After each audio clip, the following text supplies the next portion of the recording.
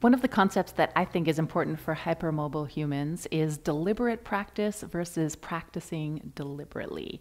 As a human being, it's easy to just stay with the patterns that your body has adapted to over time. With deliberate practice, we are practicing certain things as we do movements. As an example, I could do a leg lift, single leg lift exercise. So here I go. I'm practicing my leg lift exercise, lifting and lowering my legs, doing the thing. Or as a hypermobile human, we're going to do it more deliberately, more consciously aware of what's going on in the body. Part of the goal of the exercise is not just to practice the exercise, but to maintain a nice soft breath, to keep my pelvis stable as I lift and lower the leg. I'm going to go slow until I have really good pelvic stability, and then I could speed it up.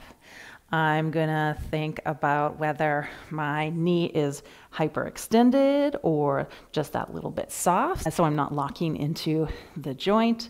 I'm gonna check in with my breathing and with any other tension that might arise in the body as I'm doing this exercise. You will progress faster with deliberate practice. Even though it feels like you might be regressing, you're definitely gonna be slowing down, but building up these basic fundamental principles of movement for hypermobile humans will give you the superpower of getting stronger and more stable, faster in the long term.